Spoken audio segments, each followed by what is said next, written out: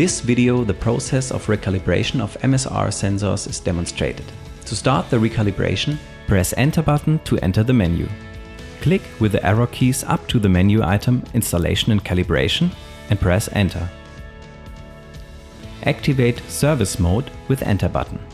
When prompting for password, enter the relevant password using the arrow keys and confirm with Enter. The service mode can be activated with the Enter key. In service mode, the yellow LED of the display flashes.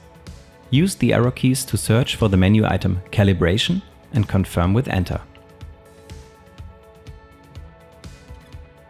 Select Calibration gas using the arrow keys and set the value for the gas.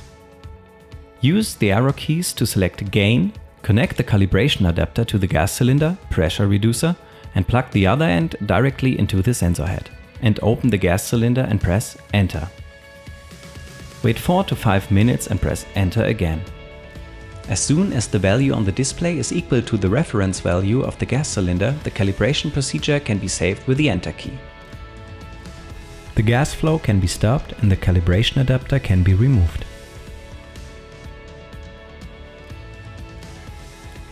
Press the Escape key twice and return to the main menu. Select Service Mode and set it to Off with the arrow keys and confirm with Enter. The yellow LED stops flashing and only the green LED lights up. Exit the menu with Escape.